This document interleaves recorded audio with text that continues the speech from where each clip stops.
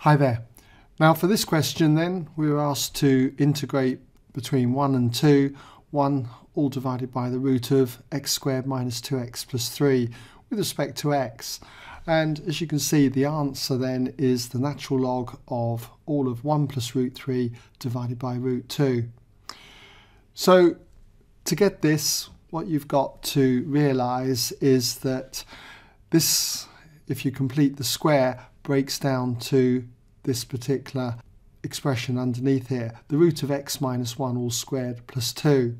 And that falls into this category here of integral, which you should be familiar with is equal to r sine of x over a being the constant.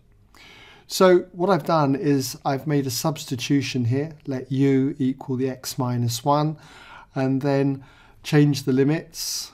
The limits now are from 0 to 1 for u, and then by substituting that in, we get r sine of u over root 2 between 0 and 1. And if you put those values through, you end up with r sine 1 over root 2, and then I pick up on this result here, which you should be familiar with. That is, r sine of x is equal to the natural log of x plus the root of x squared plus 1. And what I've done is just taken x then as being 1 over root 2, substituted it into here and got this result through here.